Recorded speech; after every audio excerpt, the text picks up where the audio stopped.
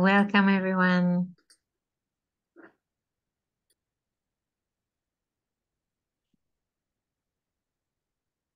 Welcome, everyone,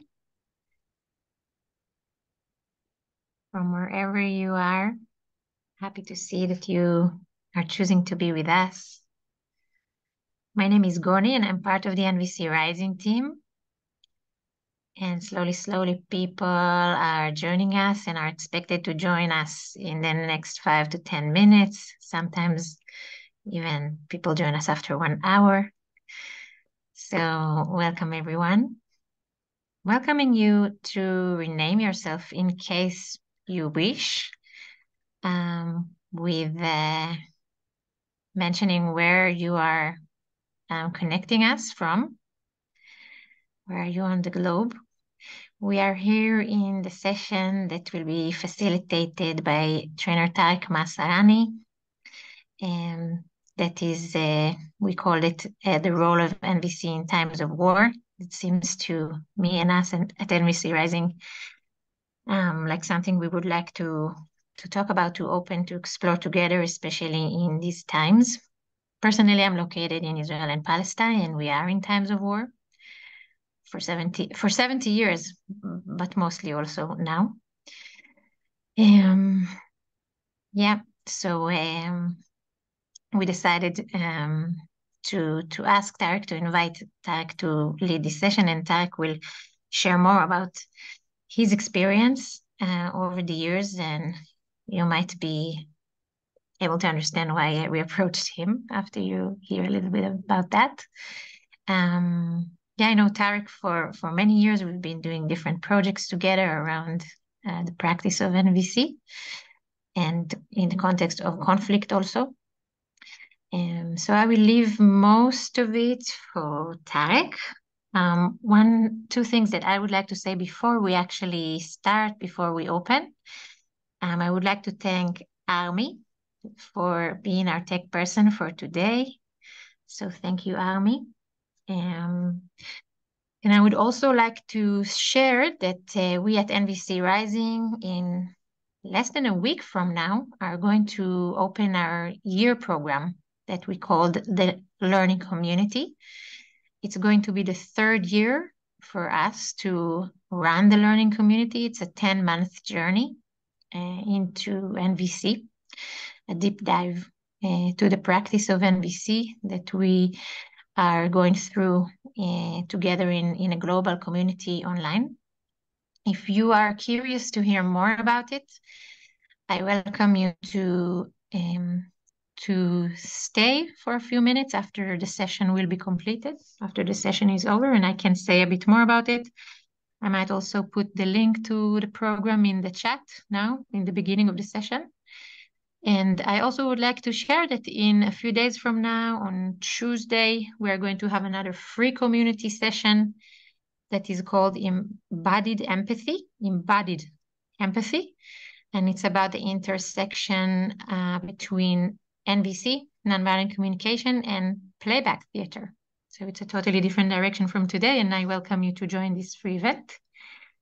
And that's about it. So Tarek, thank you so much for being here with us today and leading this session. And I am passing the mic to you. Thank you. Thank you, Goni. Welcome, everyone. Just looking at all the faces on the screens here. Yeah. Imagining where everyone might be coming in, calling in from, where this might find you, what time zone you're in, what mood you might be in. Curious about where you're coming from, curious what brings you here. And very much honored to have some 50 plus people here, interested to think together about this particular topic of NVC and war. So I'm going to give you a bit of a rundown of what I have planned for the next 2 hours. I'd like to begin by sharing a bit more about me, as both a way of of building connection to this session and to the process of the session, kind of framing the topic that we have. I'd like to offer some opportunity for folks on this call to connect with each other, to bring yourselves into a sense of community here on this short call. After that, I've got some words I want to share, just some initial thoughts about the topic, particularly about war, and some discussion I'd like to open up on those. Then we'll be kind of switching between some breakout groups that explore our personal connection to nonviolent communication and to war, and some larger group discussion on those particular connections. And not totally sure how this will end, because I imagine that there's going to be a lot of emergent that comes from that small group to large group dynamic, that might take us in various different directions. So that's what we've got planned. So I'll start with myself. I've been practicing NVC for officially, I'd say, formally, for 17 or so years since I was first introduced. And I've had the opportunity to gain experience both training and facilitating in NVC as a form of peace-building process, as well as in the context of anti-war activism, in a variety of different contexts, including the Middle East. So I'm also a professor of justice and peace studies. I've taught at numerous different universities, but my primary affiliation nowadays is Georgetown University. I have background educationally in international law as a Georgetown student and then a practicing attorney, including in human rights law, and also as a student of international relations in Columbia University, another grad degree I picked up. More personal and possibly, and I think more influential, is my family background. So my mother's mother fled Germany in the 1930s as a young Jewish girl, while my father's mother lived through the hard years of World War II as a German civilian. A generation later, my mother and family lived out the first decade of the civil war in Lebanon, and then before coming to the US during the second decade of the Civil War.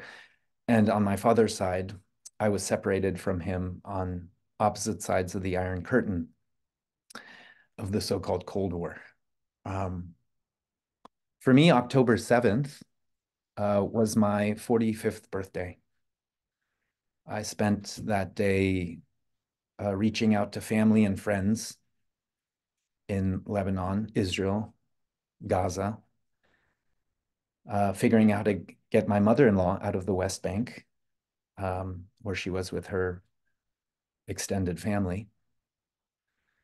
As with many of us, I have been experiencing a whirlwind of thoughts and emotions, anxiety, sleepless nights, nightmares, flooding and numbness, hope and despair, grief and rage. I've gotten a lot of practice learning to move from hopelessness and helplessness to purposeful action during these times.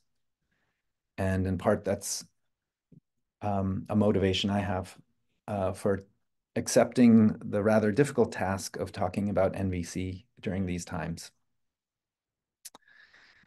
Presumably, those in this session here have some exposure to NVC, although it's not a prerequisite. Presumably, and sadly, I take that all of us have some distant or close experience of war. Many of us may be highly impacted by the recent events in Israel and Palestine, including our organizers, which has inspired us to hold this session. I want to acknowledge the extraordinary pain and upheaval of these times.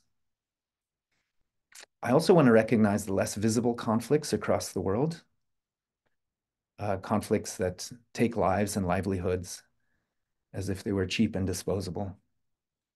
I want to honor each of you here, whatever journey you are on. I welcome you to be here in solidarity with each other as humans, regardless of how you have arrived. If you find yourself freezing, panicked, or enraged during our time together, please step away from the session. Please leave the breakout group. Take care of yourself. I ask us all to respect and celebrate others' decisions to disconnect in that way. Consider requesting empathy support if and when you need it. If you think you'll hold a capacity throughout this session to provide empathy support, then please add Empathy Angel to your name so we can see it online. That said, there will only be limited opportunity for deep processing. This particular platform and the numbers of peoples we're talking about is not well suited for it. I encourage you strongly with whatever comes up here or has been coming up for you that you find more suitable spaces for support. So we're going to start with our first breakout group. We're going to have you go out in groups of 3. And this is meant as our first breakout group, really just to get you connected with each other. It is not meant to have you dive into the topic of our session today. So I ask you to refrain from talking about war and instead to introduce yourself, your name, where you're coming from. And in the spirit of a holiday that we've just celebrated in the United States, something that you are grateful for. So in your breakout groups of 3, introduce your name, where in the world you are, and something that you're grateful for. You have 10 minutes, so divide your time, approximately 3 minutes each, but feel free to be flexible. We'll give you a heads up when it's time to return to the whole group. Thank you.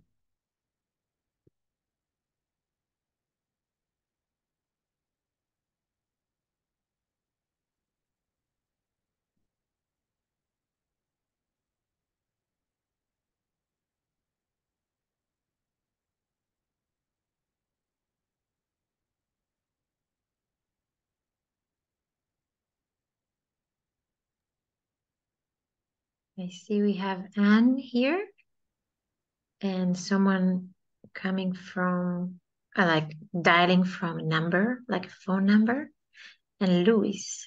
So maybe they can all go to a breakout room, the 3 of them.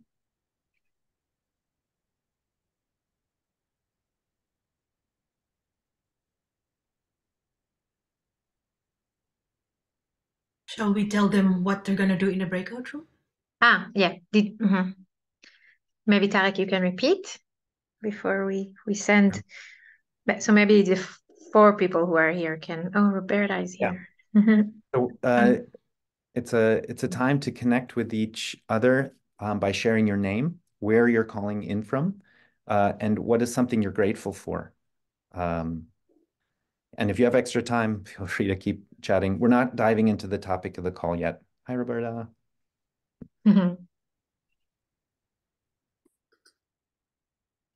Hey, Roberta. Roberta and Jessica. Hey, Jessica. You're going to be with us, I think, in the learning community, right? It's you? Yeah. And that's my niece Kristen is coming, Tarek. Okay, well, we have people joining now exactly in the time of the breakouts. So maybe Tarek, we will do it once again because at least 3 more people joined since you.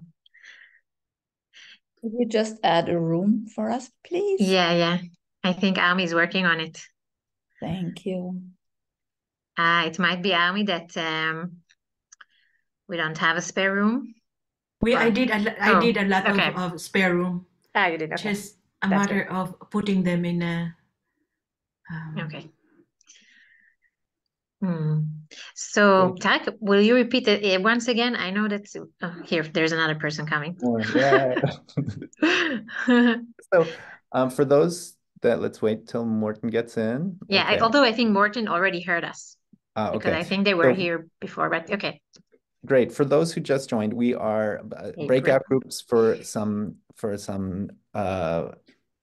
for warm-up connection, for us to be in space together, not to dive into the topic of the session, but rather to share your name, your location, and something that you're grateful for, and anything else that the conversation might flow to.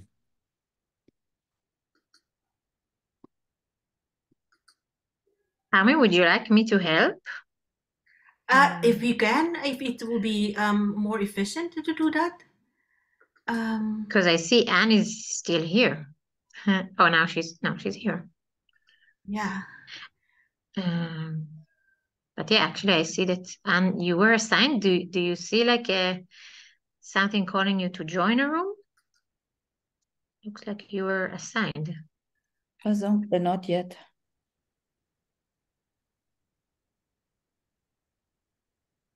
Or maybe it took me out because my connection was flagging for a moment.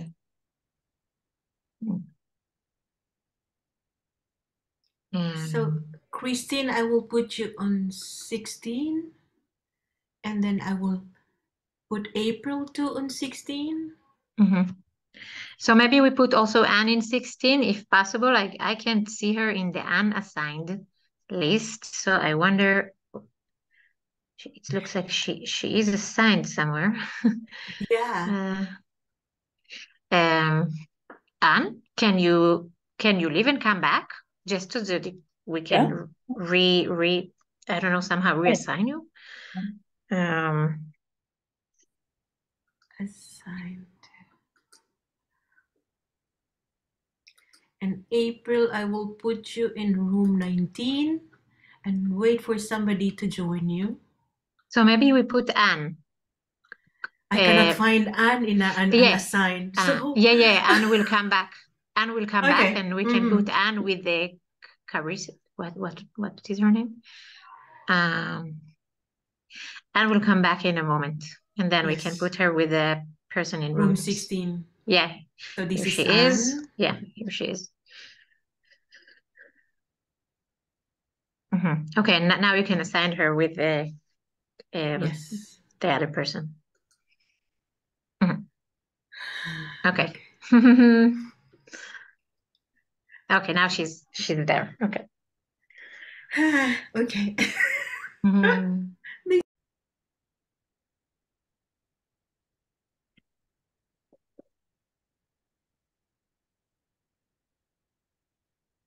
Welcome back, everyone.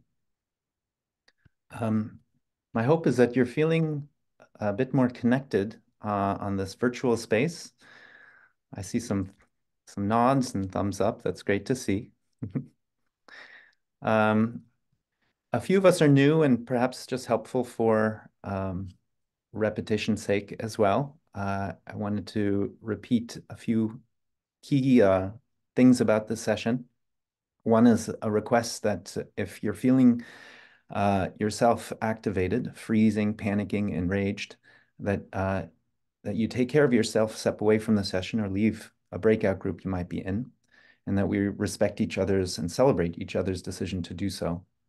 That if you'd like to seek out empathy support, that might be helpful, whether it's someone in your personal sphere or someone in this virtual space. And if you're willing to offer empathy, like you can add empathy angel to your name, and people may reach out to you directly. Again, we will have only limited opportunity for deep processing, and what may be coming up for some of you really deserves deep processing, deserves the right space and time to do that. This platform isn't that. So I encourage you to find those spaces that are supportive for that kind of deep processing here. So now I've got some opening words. I think, as I'd mentioned before, I, like many of you, have been seeking to make meaning out of recent events in the world. And I'm grateful myself for this session as a way of pushing me to think and reflect and express many of the thoughts and feelings that have been whirling inside of me. So here are a few words that I came up with that I thought would be helpful for us when we think about war. So it is with war that we punctuate our telling of history. War marks the beginning and end of eras, the cause and the effect of historical change to historians. War is the birthplace of nations, the climax of national narratives, the makers of heroes and heroines, the setting for love stories, the driver of innovation, at once a profound source of unity and a profound source of division. While we seek for times of peace to prevail, it is wars that continually define and redefine us. Clausewitz said, war is the continuation of policy by other means. It is banal in the way that it reflects mundane political and social life in its unflagging reappearance throughout human history. War is extraordinary in its scale of intentional harm, the way it normalizes violence and atrocity. What is war? I think of war as large-scale, organized social violence. Older generations may think of war as the clash of state armies over territories and power, diplomatic power, military power. Yet the face of war has been changing and diversifying with new technologies, globalization, and transnational threats. Of the 32 active armed conflicts today, right now, many of them involve asymmetric fighting with non-state actors who are motivated by ideology, identity, and lived social injustices. Their battlefields include urban areas and cyberspace. It's a different picture in many places. According to the UN, conflict and violence are on the rise, higher than any time since World War II. The two attempts at international institutions, the League of Nations, the United Nations, following each of the two world wars, have failed their charge to prevent future wars. The promise that democracy and economic integration would be an end to war has rung hollow, as even the integrity of democracy itself shows its fragility. Over 238,000 people died in global conflicts just last year. While most of us immediately think of Russia and Ukraine, more people, over 100,000 people, died in Ethiopia. 2 billion people live in conflict-affected areas, and the 10 most of these affected areas lose on average nearly half of their GDP to conflict. Conflicts drive 80% of all humanitarian disasters, humanitarian crises and needs, including over 2 million starving children in Yemen and 14 million people displaced from Syria. In using the term war and armed conflict, we tend to bring the present, direct, and physical violence to the foreground. We may equalize the actors. And so as we proceed, let us not forget the forms of power beyond the physical and military that are at play. Let us remember the many complex systems operating quietly in the background and through time. These include the policies, institutions, and cultures that generate social division, inequitable access to resources, and human suffering. When systems of equitable governance and international cooperation break down, that's when politics continues as war. I want to ask now for us to have some sharing of what comes up for you listening to these words that I've stitched together about war. And I invite you to either type into the chat box or to raise your hand and then voice voice to the rest of the group. We're going to take about 10 or 15 minutes, depending on how alive this is, around this particular discussion before we move on.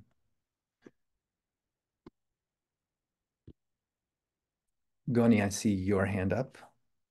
Yeah, Tarek, I just wanted to know if participants can access the opening words that you just shared with us. I had a few requests around that.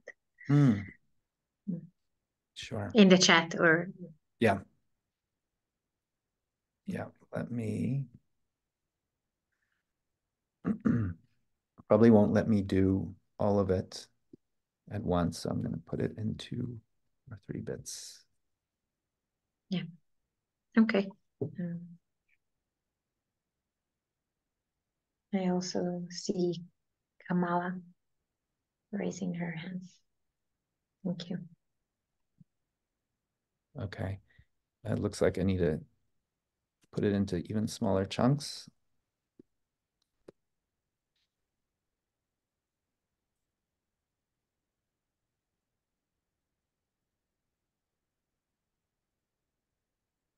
Is that coming through, the first piece? Okay.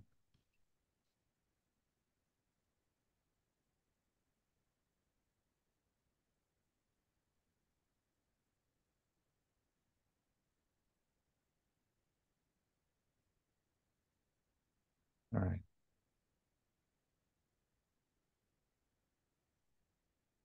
All right, I think that captures it. Yes, Kamala, is that? Yeah, thanks. And I'm so grateful to see you today and for you taking time for us, because it is a horrific time just across the board in the world. I guess I had a little bit of, and I'm not trying to be politically in one system or another, but when we talk about democracy as the way, it seems like there may be other ways. I don't know what's right or wrong, but it seems like this need to dominate, at least in the United States where I'm from, and to wipe out anybody who doesn't agree with us. And I shouldn't use the word wipe out, but just to contest other people's right to follow whatever system works for them, as long as it's not harming. And we see that it harms everywhere. But I see that democracy harms also through its need to dominate. And this war, I see all sides of it. I see kind of every side has a reason for what they're doing, and it hurts. But I just feel like we need to put aside all our ideologies and try to see each other as human beings with basic human needs, which is why I practice NVC, that everybody has a right. Well, nobody has a right, but everybody has a need for a safe home, and food and housing. And I understand Hamas may feel that they've been left out of the table, or that people who believe in communism or socialism or any other system feel dismissed by superpowers that say our way is the only way. So I don't know. I'm not trying to be, I don't know. I'm just bringing this to the table as a topic. I don't believe in one system or another. I try to stay out of the whole thing. But this separation that's going on, this enemy imaging, I'm just really concerned. And I wish that you could speak to that subject. Thank you. Thank you. Yeah, so at this point, folks, open to any kind of comments on what I had shared. I would like to respond with a few thoughts to what Kamala has just shared with us. So I studied international relations. This was almost 2 decades ago, and there was a reigning theory that called the democratic peace theory that essentially democracy and growing at that point, there was a notion that there was this blossoming trend towards democracy throughout the world, with a few exceptions here and there that just needed to kind of get pushed through, and that democracy lent itself to stable international orders, peaceful international order. The idea being that people don't want to fight, and if they vote for their politicians, they will vote for policy that avoids war. I think my comments about democracy in there are more to show that that theory hasn't held up, and even the very concept or principle of democracy has been challenged in the past decade. Certainly not something that we can take for granted, let alone something that we can expect to prevent war. And I think another reflection, another thought that comes up for me is the ways in which our particular form of globalization and economic globalization in many parts of the world create, particularly for young people, create very isolated lives and environments. So there's some data that shows for US soldiers, for example, returning from combat, that shows one, the rates of PTSD don't depend on how immediately they were exposed to direct violence. So in this counterintuitive sort of phenomenon, folks who were in back offices doing civilian support have shown similar rates of PTSD as folks who are on the battlefield. Other interesting data shows that folks who have come back home from as U.S. soldiers here, that there's lots of data on U.S. soldiers that I'm more aware of, experience much higher PTSD than, for example, soldiers in the Israeli army, or then actually manifest while out in the field. Which lends to the last piece of data that's very telling, which is that during times of war, including the world wars, there were much less reported mental health illnesses than during times of peace. So fractions of the rates of suicide, for example, than we see during times of peace. So this kind of data suggests that actually war offers for some, offers an experience to be in the collective and have a purpose in a way that ordinary consumerist, isolated, individualist lifestyles don't, particularly in the US. And so I think partly what we need to recognize is the failure of our social structures to meet some of these very important needs that, ironically and somewhat counterintuitively, war is able to meet. A sense of togetherness, a sense of purpose that goes beyond the self, a sense of being fully engaged and in flow in a moment, however scary and dangerous that is. These are some of the things that help people thrive, and war offers an outlet that is disappearing in other places in social life, as places of peace become places much more of greater social isolation, where making money and income and lifestyle instead of some kind of larger social purpose is the norm. Any further comments, thoughts, questions? I'm checking out the comments here in the chat box as well.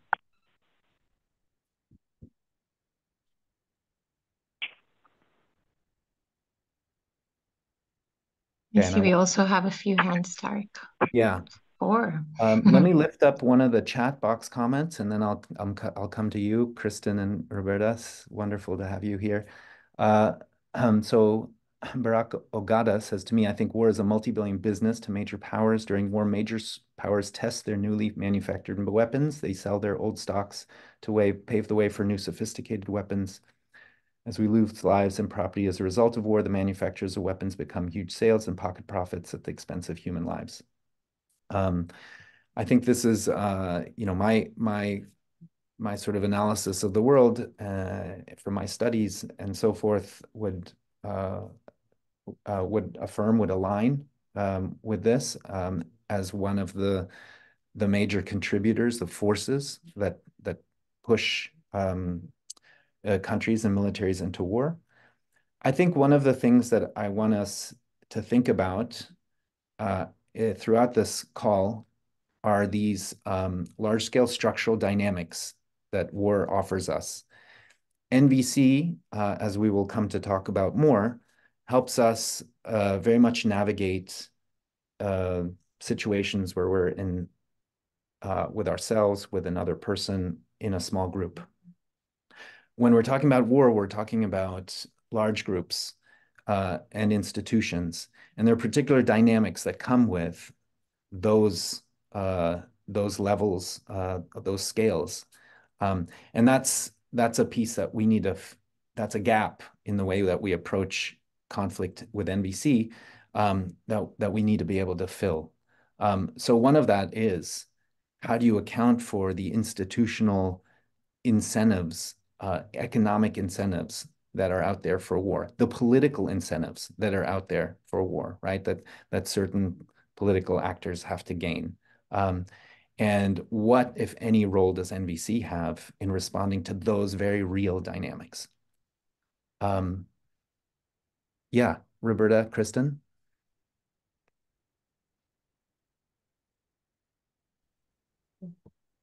Yeah. Hi, everybody. Thank you so much, NVC Rising and Tarek, for this conversation. I've really been wanting this conversation for a while. I'm glad we're starting it. I really appreciate what you said, Tarek, about looking at the needs, just using the NVC frame, looking at the needs that war is meeting for the soldiers, and what we can learn from that in terms of creating societies that meet those same needs in other ways. And I worked for 10 years with American veterans of the Vietnam War on a writing project. So this is a long time ago. And I was astonished whenever they read what they wrote. It was always about how they formed the deepest friendships that, because they were high school students, and that they went off to war and found experiences of trust with other soldiers, lifelong friendships. So I think that this is actually a place where NVC can contribute, and link it, as you're suggesting, Tarek, to a larger vision of what we need to create in our societies. And I think it will really help in some of the NVC work where we try to bring together Israeli Jews and Palestinians, because it's really, really so hard for each group to understand why the other participate in war. So thinking about these same needs being met. So it's almost like there's a really strange safety, right? Emotional safety that's created, that these otherwise fractured, turbulent, violent societies aren't giving people. So I just think, thank you. This is a great discussion. Thanks, Roberta. I see the next in the queue is a number, an 848 number. Would you like to join? I would. Can I be heard? Yes, we hear you. Hi, this is Lisa from New York. Hi, Tarek. Hi, Hi, everyone. Lisa.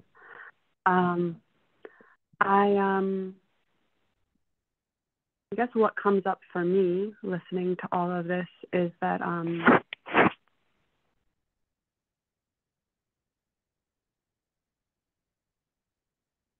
for many, maybe many here, maybe including me,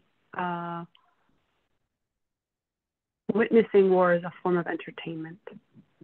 And I was thinking how entertainment, I mean, you could think the film industry doesn't always show things that feel good. People go to horror movies.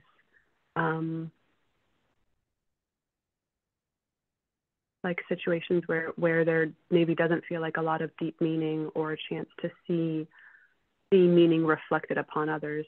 I feel a little bit sad, and I'm wondering, like, could NVC be something that people wish to practice or wish to use because it benefits their life, even if it has no relevance for situations of war? Like, does it have to have relevance for people to want to engage? Maybe it's something people could engage in, even if it makes no difference for the types of political calculations or social conditions that cause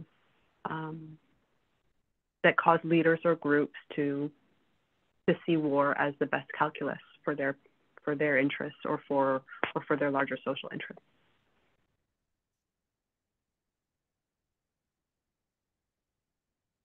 Thank you, Lisa. Jessica from Seattle.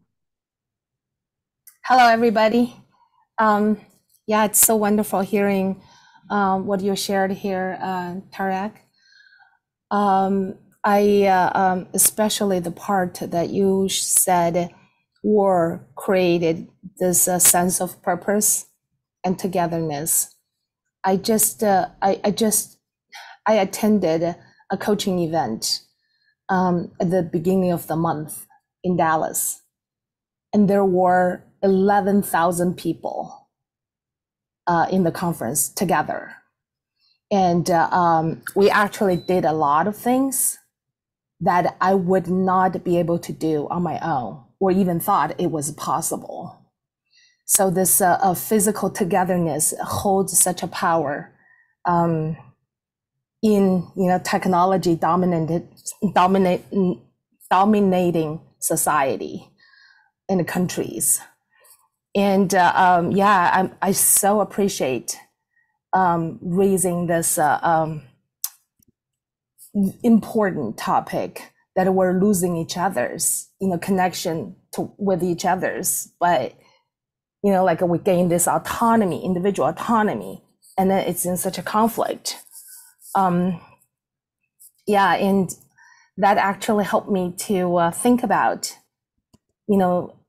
how integrating NVC maybe into our personal daily lives and bring it into community and how we change our social culture to build this sense of purpose and togetherness, and to be able to to influence the way that more and more people wants to live. Because if we don't experience that togetherness and it's not happening in our lives, we don't know what it's like.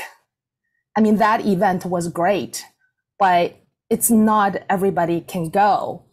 And then, it costs a lot of money. And then it's for a very particular purpose and for a very particular group of people.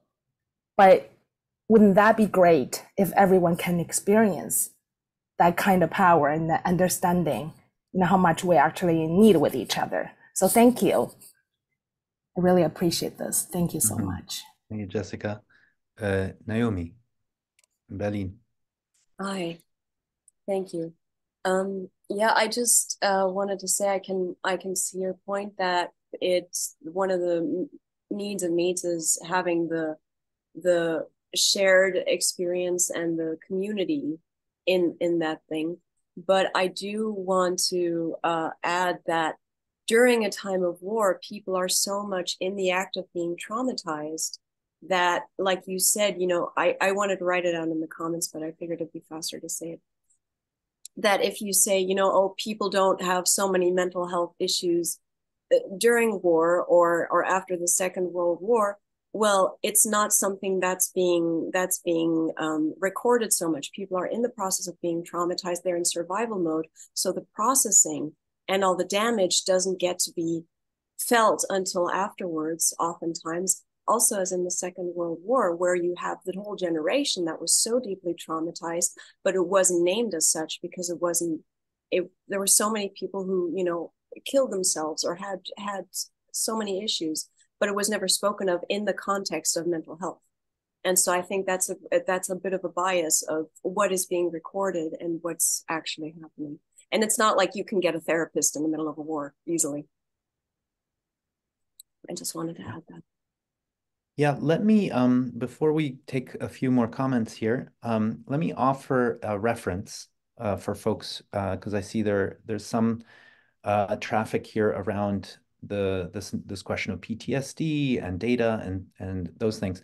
So a book I recommend is by Sebastian Junger called Tribe. In this case, tribe refers to tribe in some places has a pejorative connotation. In this case, tribe refers to the human collective that offers the kind of togetherness that Jessica was talking about, and says that really the place in Western societies where you still find tribe is in the military. And for that reason, the author, who's a longtime war journalist, so not a military person himself, but has spent significant time in Afghanistan and Iraq, next to soldiers, and who was looking at all these data, and talks about it in the book, is that he saw this as tribe in the good sense, in the sense of something that fulfills, satisfies that deep longing for connection, for togetherness, and for purpose, and in a way that isn't satisfied when you're not at war. So I leave you with that book. It's a quick read to get more deep into that topic. Let's hear from Julie now. Hi. Yeah, so for me, it's this whole thing about purpose outside oneself and togetherness and being fully engaged that comes with war. I have this wish that could be possible around climate change and the ecological disaster, because I think that could, if only we could find a way, could pull us all together with a common, that kind of flight or fight type thing, because we're going to be coming to that. We are there for some people. Yeah, could pull us together with a common purpose that could supersede wars and everything else. That's all. Mm.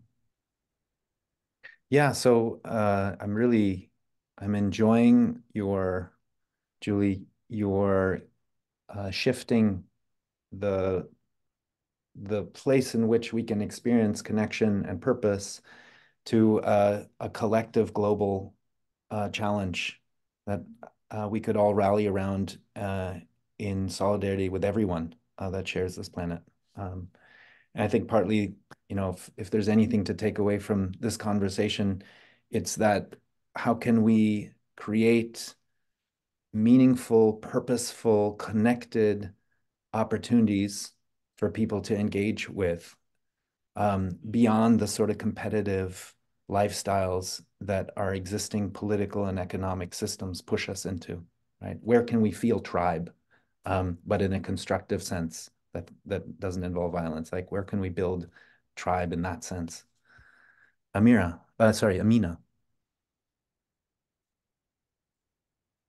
Hi. I wanted to say that my dad was a World War II veteran, and I don't think he ever healed from being in the war.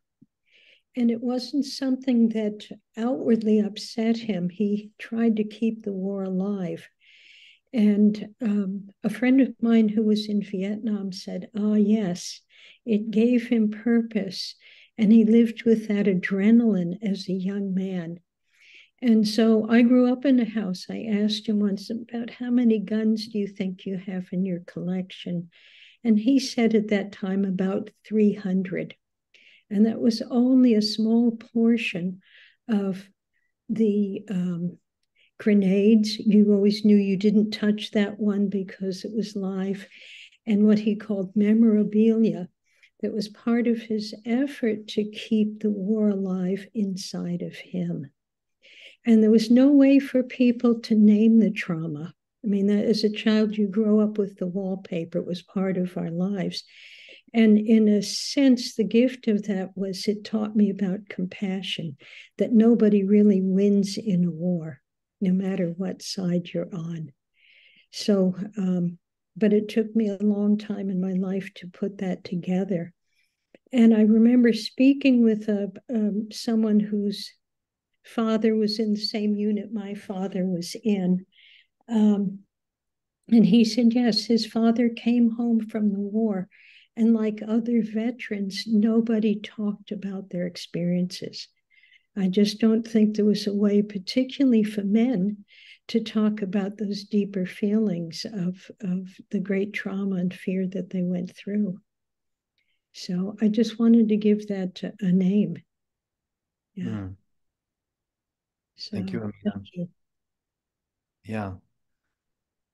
Yeah, so there's almost this very stark transition from being in within a battalion, within a group, within a tribe, connected together, and then all of a sudden coming back into a society that might even reject you for what you have done, and where particularly during the anti-war movement, where soldiers found themselves in a space where it wasn't even that they weren't understood, people didn't even want to understand them. And I think part of what the data that Junger points to suggests is that it's in that context that PTSD is highest, not necessarily related to how severe the violence they witnessed, but it's that what did they integrate back into, if they integrated at all when they returned, that determined more than anything the rates of PTSD that they were to experience. Again, that's the author's contention based on the data that he presents. All right, let's take one more comment. Where we started, we'll come back to Kamala. Is that, am I? Yeah, thank you.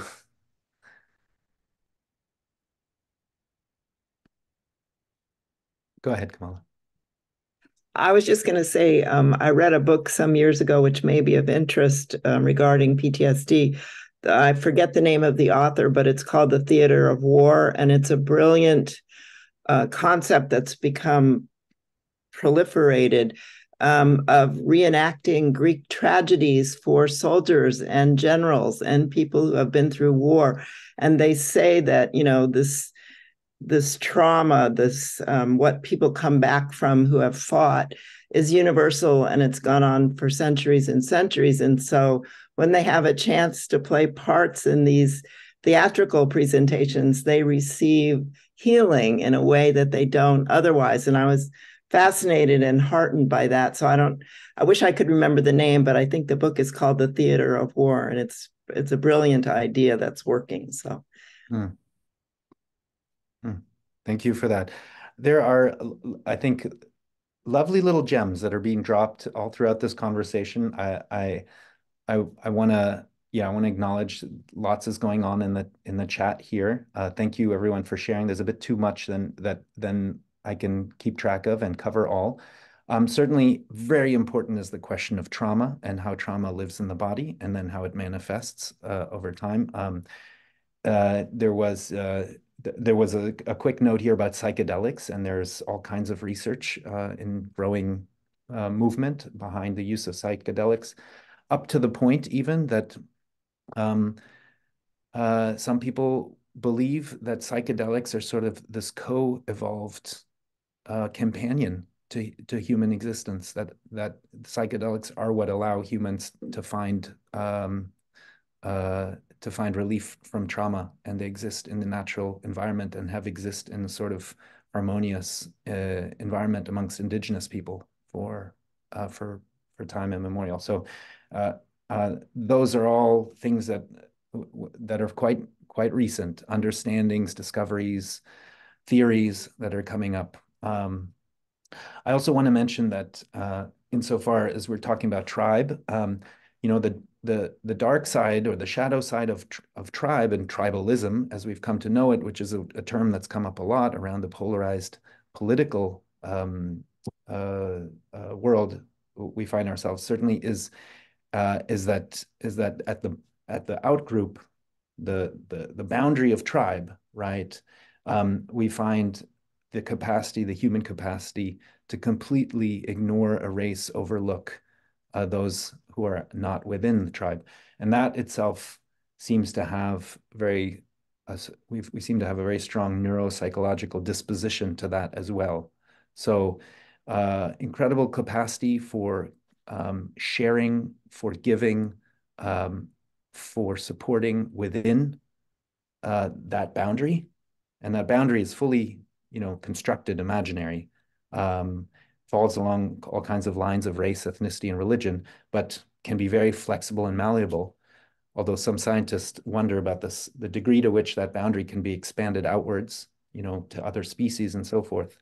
But the moment you step over that boundary, neuropsychologically, we find our brain has whole different competitive circuits that light up that no longer regulate or enable our ability to hold empathy and perspective taking, that on the other hand do, you know, what Marshall Rosenberg talks about as the alienating forms of communication and relating, the blaming, the judging, the disconnecting from our own sense of contribution.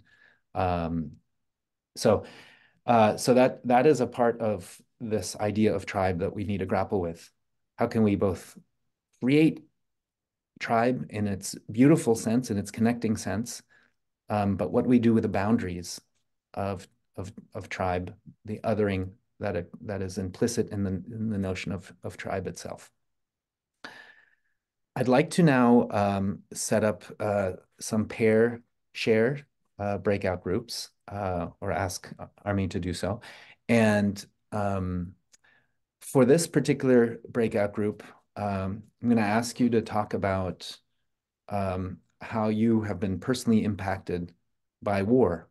It's an open-ended question, and you know, you're welcome to talk about any part of that question that you're comfortable doing so with your partner. And there's a second piece to the question, which is, how has war that you're not directly in, right? So to differentiate the people, I'm assuming most of the people on this call are not in basic survival mode that war puts the most direct participants into. But even not being directly inside a war zone, how has it introduced conflict in your own life, right? So 2 questions. How has war personally impacted you? And 2, how has it introduced conflicts within your life? How has war introduced conflicts within your own life? So those are the questions. And I want to remind you that if at any point in time you are encouraged to leave breakout groups, if you're not finding that it's a constructive space, or if you're activated around what's being said or spoken, and for us to honor other people's choices to do so. And you'll have 10 minutes to discuss those 2 questions, which I will put into the chat box as well. Tarek, I wonder if adding 1, 2, or 3 extra minutes will be supportive as I hear the questions. Yeah, I'm wondering if a little bit more time could. Oh, how about 12 minutes? Maybe, if it's still possible for Army to. Yeah. Okay. Yeah. So let's see.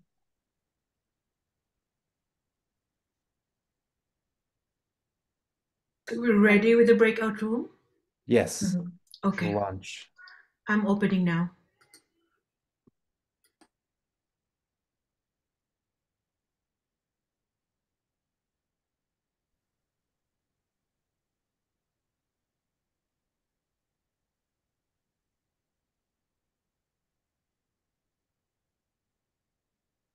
Okay.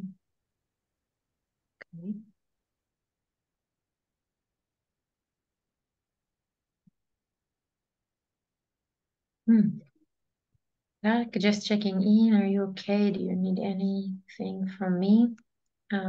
Just to say that I'm following the chat, but wait, let's see.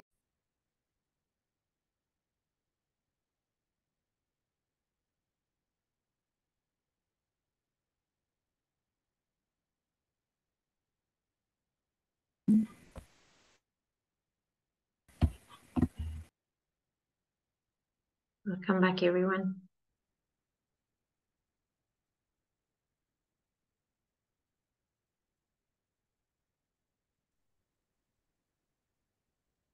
Welcome back.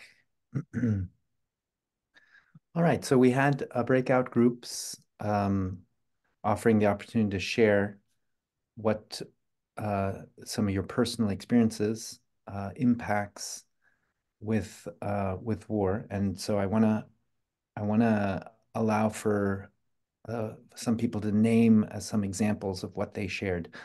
I asked you not to share something that someone else has told you, so that they can maintain control over the level of privacy over that information, but that you just speak to something you might have shared. I'd love to hear maybe 4 or 5 examples of ways that people have been impacted and how conflict has flowed or rippled from a large-scale war, how that has introduced conflict in your own life.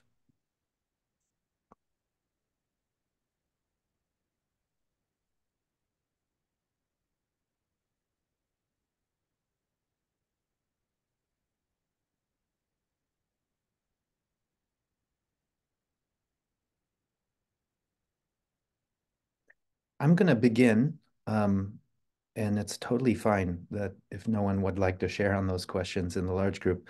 I would like to share. Okay, I'll start off with something that I'm witnessing, and then I think that was you, Diane, is that right? Yes. Yeah. So one of the ways that I've seen, and I'm currently in the United States, and so in terms of the escalation of violence that has occurred in the Middle East, one of the interesting places that I've seen it appear in my own life is actually on university campuses. I do a significant amount of work with different universities, particularly around restorative justice work, offering alternatives to kind of punitive responses, including for cases of sexual harm on university campuses. And I've had many of my colleagues at about almost a dozen different universities who've reached out because they're seeing how much what they say is their campuses have caught on fire. So there's certainly demonstrations and postering and flyering, but even more shocking and worrying is death threats and an actual physical violence between students, student groups, in some cases also with involving faculty. So you can see how the intense emotions from witnessing a conflict that some of the students may be directly connected to have manifested in even a far off university campus. All right, Diane? Yes, thank you. That I'm not directly, I live in the US and I don't have friends or relatives in Israel or Gaza, et cetera, et cetera. So I'm not directly involved in that sense, but it's produced an inner conflict in me in that person I know here in my town that I have great respect for and heart connection with, attended a demonstration, political demonstration around this war. And the demonstration he attended was not the one I would have anticipated he would, and one that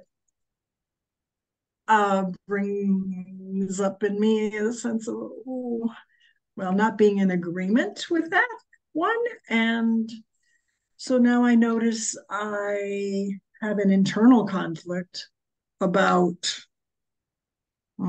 him, about my thoughts about him, my feelings, the feelings that come up. And I haven't said anything. I'm not going to say anything, but I'm sad that this is coming up in me because I notice I pull back from him, a distancing, a disconnect from him, and I'm sad about that. That's my share. Thank you. Thank you, Diane. So you may not be alone in being here and finding that this is strained relationships that you have with people who have different perspectives, opinions about what's happening. And because of its, the more that this issue is something you're passionate about, is something that invokes incredible amounts of care and worry and fear, possibly the more difficult it is to engage with people who come from different perspectives on this. So let's hear from Karen. Hi. My dad was a child during World War II, and he was in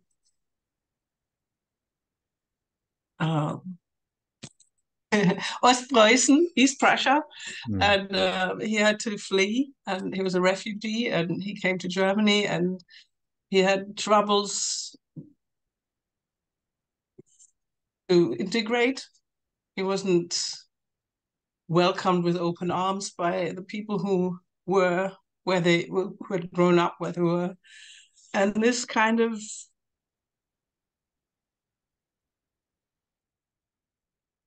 I think it's kind of in my cells as well, and I have difficulties believing that I'm integrated or that people want to integrate me.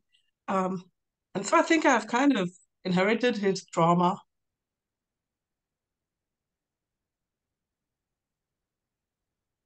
That was yeah. Thank you for that. Again, I don't imagine you're alone in being the child in a lineage of people who have directly experienced war, and how that has impacted you epigenetically or through the stories and or not telling the stories, the silence that you may have experienced at times. Let alone the way that people who have been through war may have acted around you, raised you, or had the capacity to treat you differently because of the experience of being in war. Jessica. Yeah, thank you. I want to say this. I want to share this one thing that I've been working on. I've been writing a book about the U.S. public school system. So what you said, Tarek, is happening in the college. I see it in parallel in our public school system. So I'm a parent in the public school system. I saw the conflicts has been escalating for the past decades between the teachers and the administration. I mean, for many people who are not familiar with the U.S. public school system, the teachers belong to one organization, and the principal belongs to the school administration in the system. So they don't belong to the same organization. and the conflicts has been escalating to the point where parents decided, affected students and the parent families, that the parents have decided to take children out. So that's one of the main reasons that our public school system enrollment has been declining. So this year in our in our school district, that the district is planning to closing down 15 schools alone in our district. So I also see this is a micro reflection of what's happening in our society, of the conflict, and how we are not be able to reconcile with each other, and slowly move away from what the school system was set out to do from the start. So thank you for mentioning that, and thank you for hearing me out. Thank you for that, Jessica. I'm just thinking about the ways that larger social conflicts are rippling into school systems. I'm thinking about the way that during the US elections, which was incredibly polarized, the last time around, the fear that students had, that even in elementary schools, the kind of distress that was being registered by social workers in schools.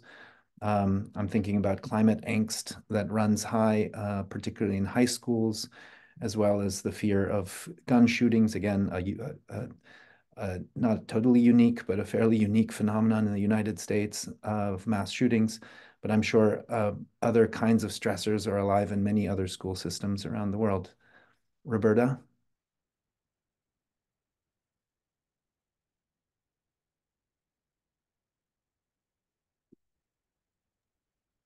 Okay, thanks. Yeah, again, this is it just feels like a really important inquiry for me right now to look at, again, because I live in the US, really look at how is particularly for me, the war in the Middle East right now spilling over. Because all of the effects, I think that is war.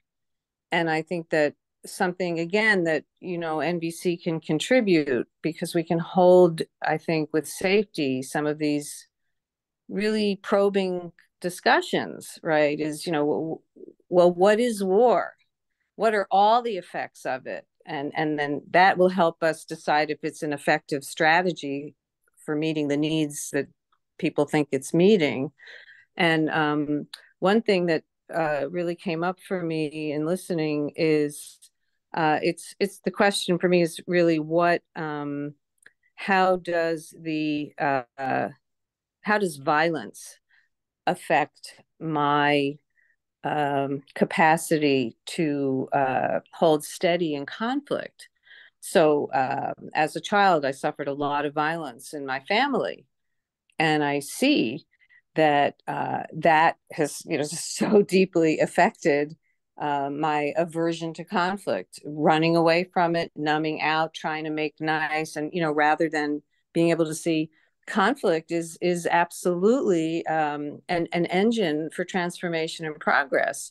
So what war does is it makes us afraid of conflict. So then we're stagnant. And there's a lot to that, but that was what came up for me pretty strongly. Mm-hmm. Thanks, Roberta. I love this idea that when we're talking about war, maybe we broaden our lens from just an image of a battlefield. We broaden it out to every single home, school, and so forth, where the ripples of conflict might pass, whether they be emotional, psychological, right? Even out to the way that conflict affects the supply of, for example, in Ukraine, the supply of phosphorus, which has led to major shortages of food in Africa, because that's a fertilizer that's needed to sustain large amounts of people. So yeah, I'm loving this notion of taking a wide net at understanding the comprehensive effects that war might have. And I think vice versa, a comprehensive approach at seeing what contributes to wars occurring as well. I'd like to ask, I'd like to now shift into this, to the question of NVC more specifically. And so with having in mind the ways that war is showing up, again, I assume most of us on this call are not in the middle of an active war zone.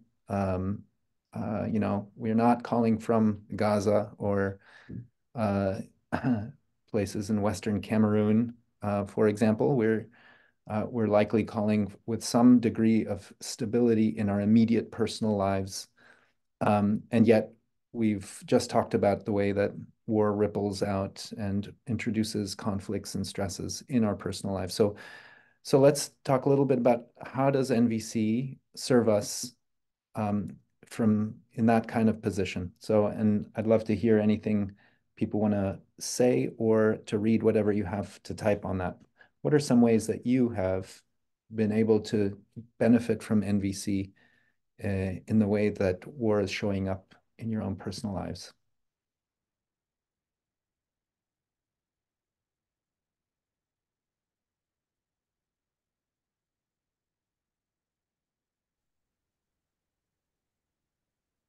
And I encourage, I encourage voices that may have even more direct experience with wars for sure to be heard here. This is, I think we would all benefit from that. Sinta, is that right? Yes, that's right. Thank you. I wanted to share a little bit about my experience working with NVC groups in Ukraine from 2015-16 onwards. So there was quite a large group of people that had gone through our trainings by the time Russia invaded full scale February last year. And we have seen that one of the things that's really served a lot, it was the basic empathy skills. So being there and learning to take care of your own resources. Now, because and this taking care of your own needs and taking care of yourself and making sure you're rested, and the people who learned that, they could then be available for others to hold space. And that was really about empathic listening and returning people to their connection with themselves. And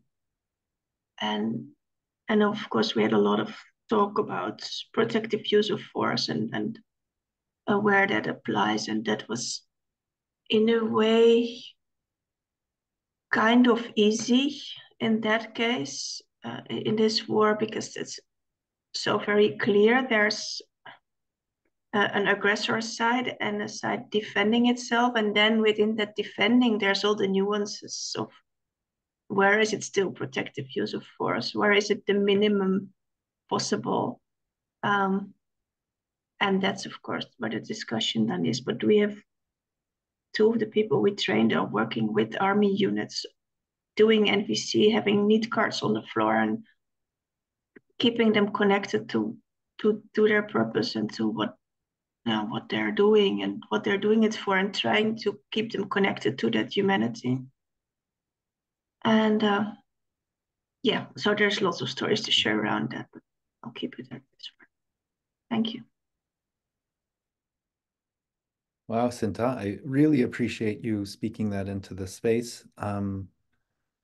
So, I mean, just to amplify what you said, there are soldiers currently, if I heard right, who are using empathy, the practices of empathy that they learned prior to the invasion of Ukraine, in order to have deep conversations, reflections about what they're doing, what is protective, what is not, in order to continue to hold people on a basic level with empathy, in order to maintain connection to their own purpose and in what they're doing. Is that right? Yes, I think that the soldiers is one group, and other people have been doing a lot of empathy for refugees and for people who lost loved ones. And so there's a whole empathy infrastructure that grew out of this NVC community that supports lots of groups around the country. Yeah. Oh, I'm just loving that phrase, empathy infrastructure. And I'm just imagining rallying around, folks who have resources, emotional resources to be able to provide them to folks in vulnerable settings who don't. I will sort of name Roberta's efforts and some of our friends to provide similar infrastructure for Palestinians and Israelis around what's happening in the Middle East. I think that's very meaningful work to be doing, and it points to one of the ways that NVC serves us in times of war, and that is to provide the kind of accompaniment emotionally that people need who are in times of distress. It helps build resilience. It may help to heal or process trauma. It may help to keep people more functional in their daily lives. Because as war rages, we are still called to feed our children, to pay bills, to show up. We're still relied on. And so in a very real way, that kind of empathy, that processing helps us maintain our functionality as much as we can. I've got a Zoom user with a hand up. Go ahead. Hi, that might be me. Yep. Okay. Yeah, I'm just noticing some stuff moving in me to speak out, and I'm also not exactly sure if it matches with your question. Maybe you could, or your prompt, maybe repeat it. My prompt was just to share out what you might have, anything you might have come up for you during the pair sharing. So any ways that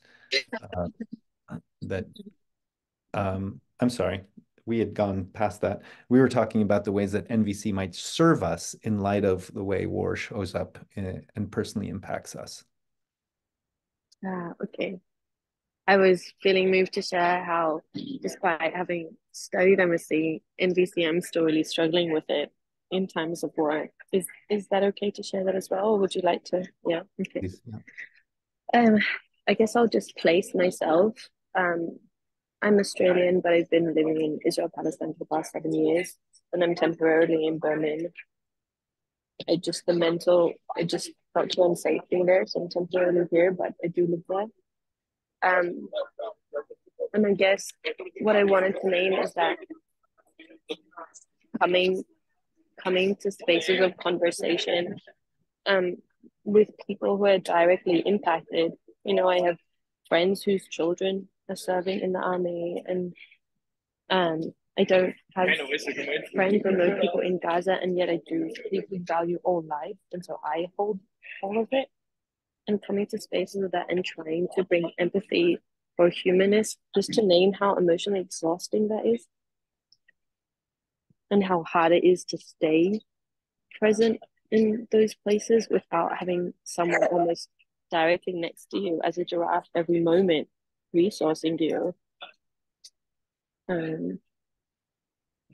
Yeah, I guess I just wanted to name the distance between sitting in these really important spaces like we are now, where we're speaking about this, and also on the ground speaking about it as people directly impacted, how hard that is.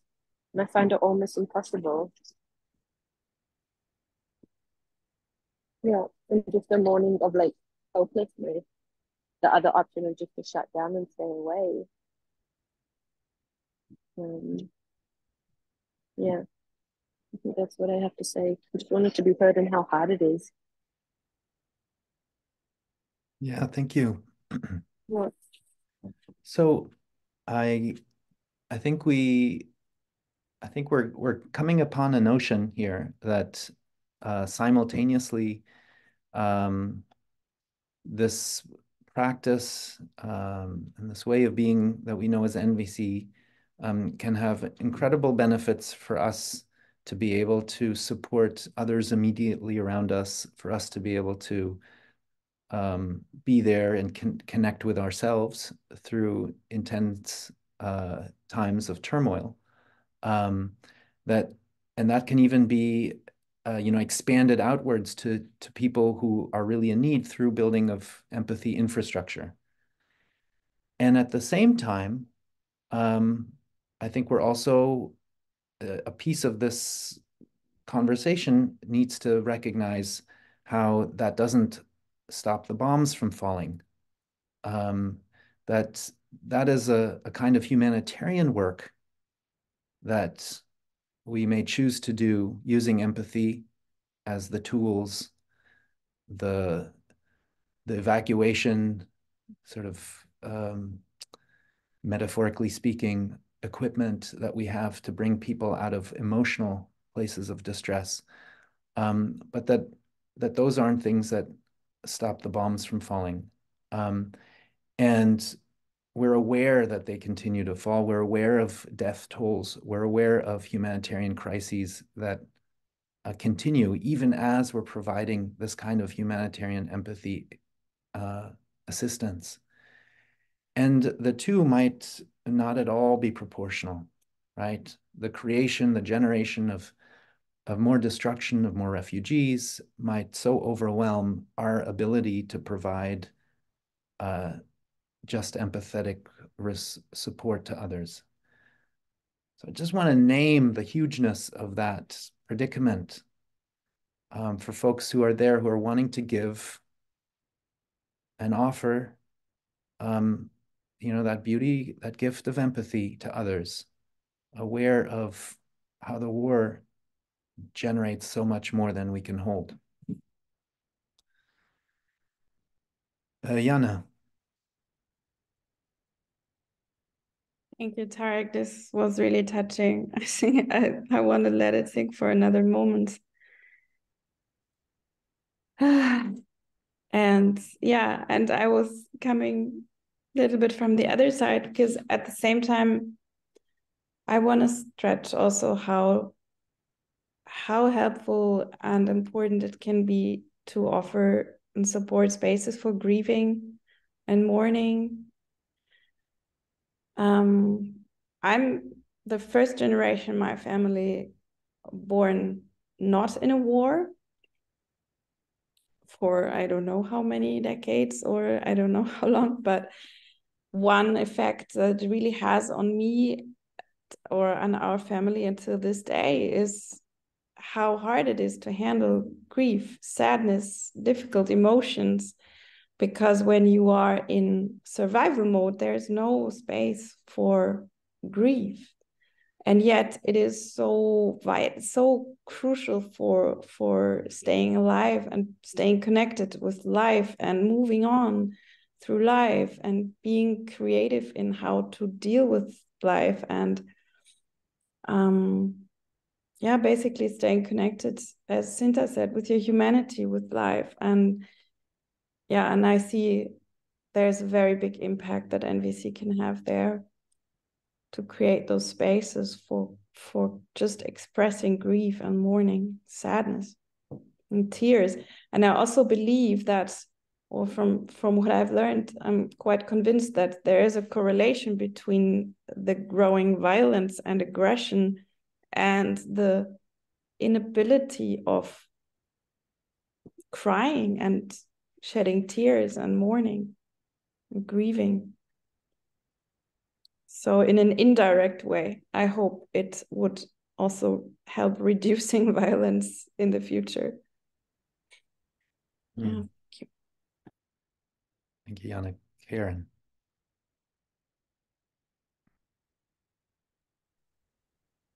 All right, I'm nervous, but I'm gonna speak in. Oh, thank you so much. So I live in Ohio, Yay, Ohio. So I've been an activist for many years, but really avoided politics until about 3 or 4 years ago. And I am somebody who loves to study the infrastructure of systems. And then what I'm trying to say is I think there is we are a democracy that is looked to far and wide. And I think there's a tendency to want to turn away from that instead of not turning away from it. And one thing I've recently become aware of is just how poorly paid state representatives are. For example, in California, you can make $120,000. Actually, in my state, you can make a just barely livable wage, but in most states across the country, the people with so much power are not reflective of our democracy. And this is such, to me, just like, I'm afraid nobody's going to listen to me. I mean, I just think that's kind of the root of the inconsistency and how we see our electeds and how we prioritize using tax money to actually pay them a livable wage. To me, it just brings me to my knees. Like, if we can fix that, we can start really strengthening and becoming the reflective democracy, aka the tribe. Anyway, thank you for hearing me out, and thank you for this venue. This is really moving. Thank you, Karen. So noticing time, I'm going to say maybe Roberta will be our last comment. I have a few things that I hope to sort of gather various loose threads and bring them together into some closing for us.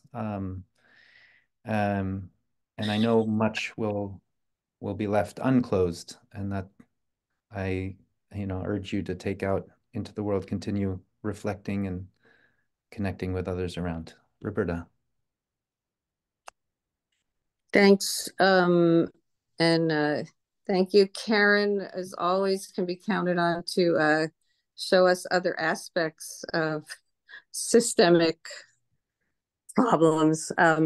Something else I was thinking from what the person who spoke before Karen shared about how NVC helps me, and I think can help us show up in war situations, is that, part of our training is to learn how to hear no, right? And I think maybe one of the secret superpowers of NVC is when someone says no, they're not saying no to our needs. They're not saying no to our need for survival, our need for safety, our need for respect, for dignity, for love. It's just the strategy that they hear us promoting is a strategy that they fear will stop them from meeting their needs. So I think, there's all kinds of skill sets that NVC can bring. And I've been like racking my brains. How do we get it into the world of the negotiators? Because we've been seeing for a few weeks now, actually, some of the, I know people who've been involved in some of the negotiations, and they send their email. They actually publish their email threads with Hamas. And I'm like, oh my God, can we get some NVC to these people? So in exactly the kinds of skill sets we're talking about, these are needed at the highest levels, I think. So thank you. Thank you, Roberta. All right, so as we enter the final stretch here of our time together, I want to celebrate all the rich discussion. Thank you for all the sharings. I think in this last set of sharings, we've heard a number of ways that NVC is serving people to respond in times of war in ways that are meaningful, that provide for some movement and hope. So everything from building that empathetic, that infrastructure of empathy for those who might be most vulnerable, to encouraging, supporting ourselves, our families, our workplaces, our schools, to counteract, to build that resilience, to be able to sustain the stressors that war sends out in all directions.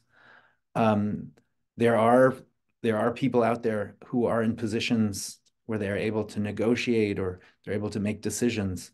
And for those people, NVC will certainly gives them a tool, both a tool of understanding, analyzing where's this conflict going from, what is this so-called enemy really wanting underneath it all, and what are some creative ways of providing that without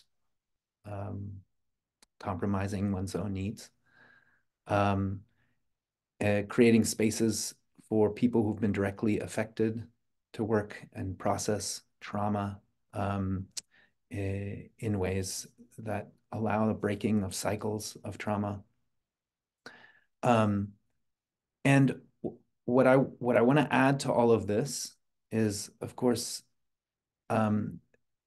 if you're not someone who is in the negotiating room over a peace process, or someone who is, holding the levers that fund wars that are happening, or making the direct decisions to enter into wars, or how those wars are conducting, which I assume most of us are not in those categories of people.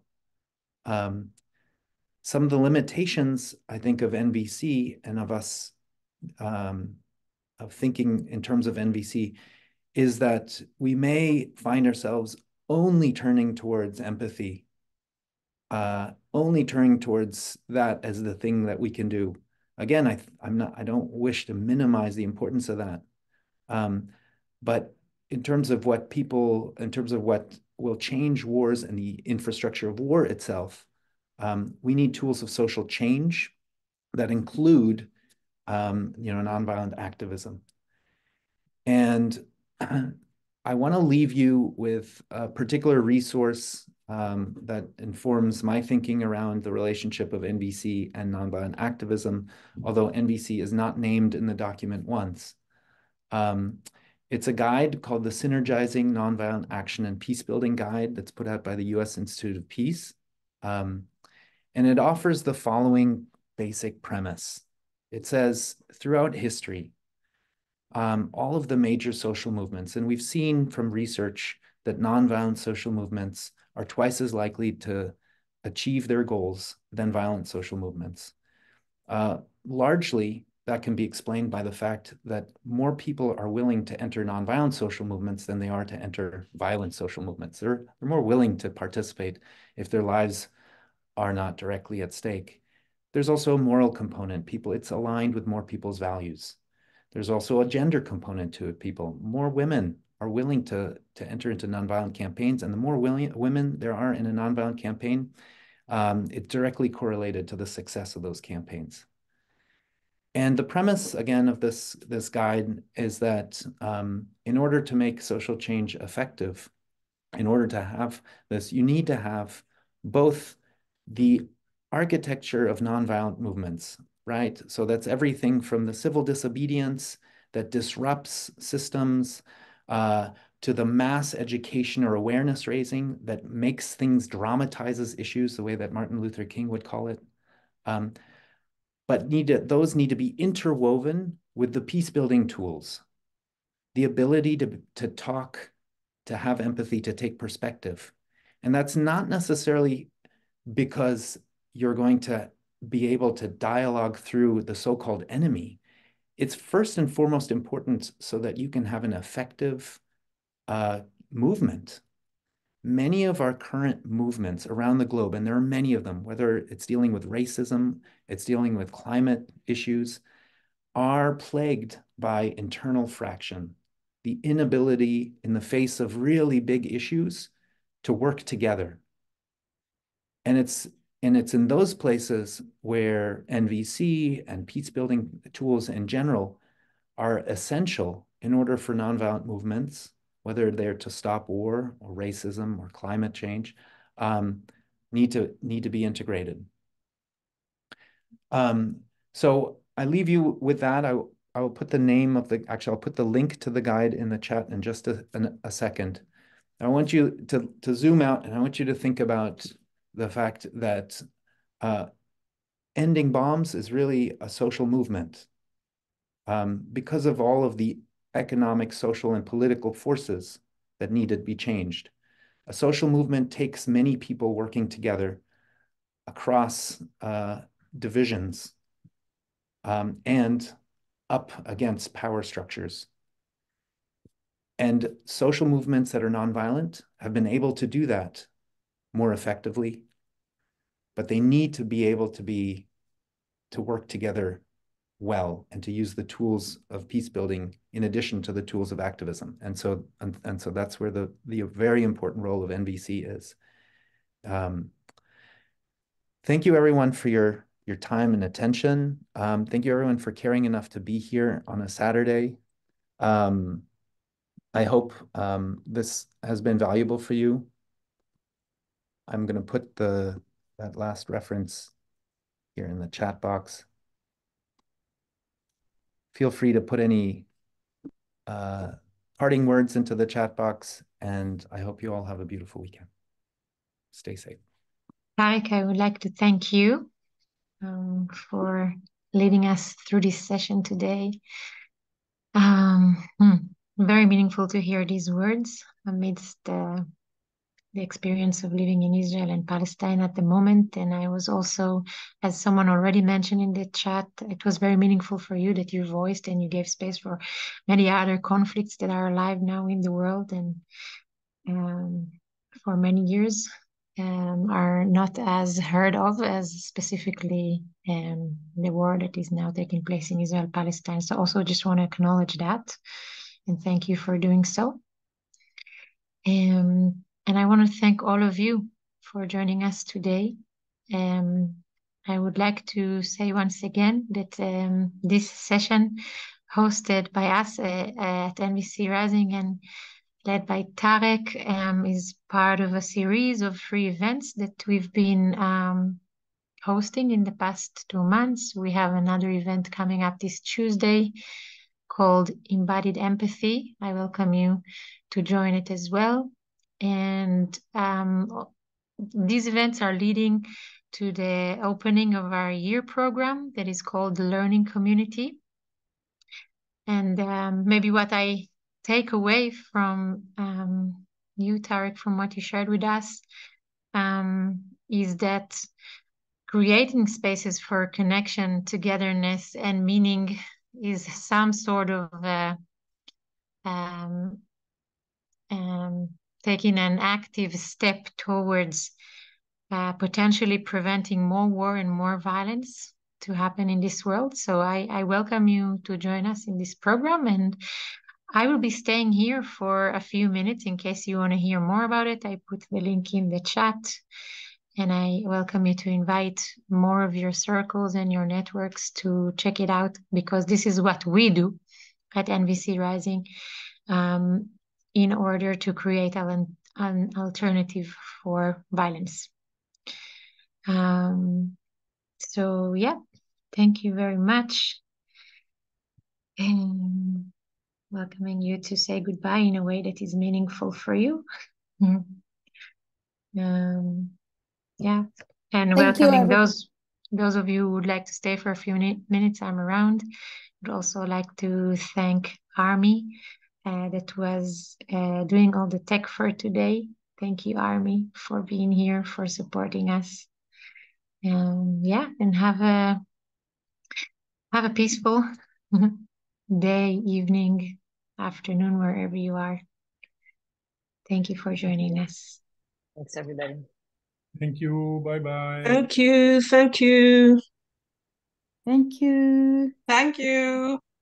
Thank you, Goni and NVC Rising, for hosting Tarek and this really nourishing conversation. Thank you for your consistency.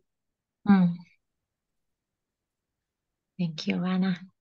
Hi, Goni. Just wanted to send my love. Mwah. Thank you, Roberta. Thank you.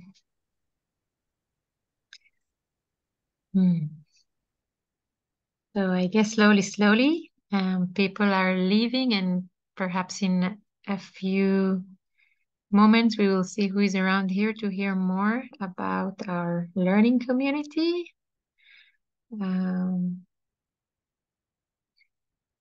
Yeah, maybe I will start to share now. Feel free to leave if you are not here to hear more about it. So I will probably take another 10 or 15 minutes in case people are interested to hear more about it. So the Learning Community is a program that will open in about 6 days from now on December 2nd. It's going to be the third time we will be opening it. And we are inviting people from around the globe to be part of a learning journey that takes place for 10 months.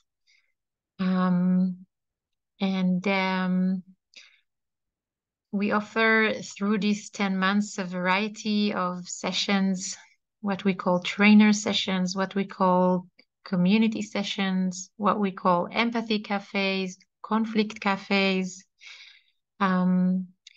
We have two other way of building community that we call home groups and empathy buddies. So home groups are small groups within the larger community where people are assigned to, and they spend the entire year with the same group,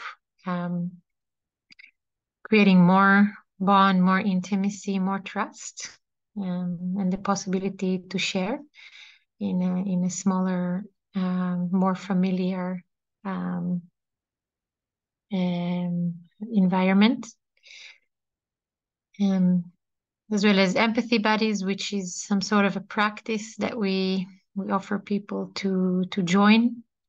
Each month or month and a half, you will be allocated, if you wish, or matched with another empathy buddy to simply practice the exchange of empathy, giving and receiving empathy. And you could read all about it in our website. I might put a schedule link, but yeah, what I would like to maybe emphasize that this is really our way to be creating somehow what we call the compassionate revolution. This is our way of bringing or creating spaces in the world that are diverse and inclusive, that are accessible for many, many, many people around the globe. And for us, it has been an amazing experience to build the global community that we have been building for the past 3.5 years. So I welcome you if you would like to ask specific or direct questions about it. The space is open, and I will also put in the chat the schedule. There is so much more to say about it, but I don't want to overload you also with information. So yeah, if you have a specific question, please feel free to ask.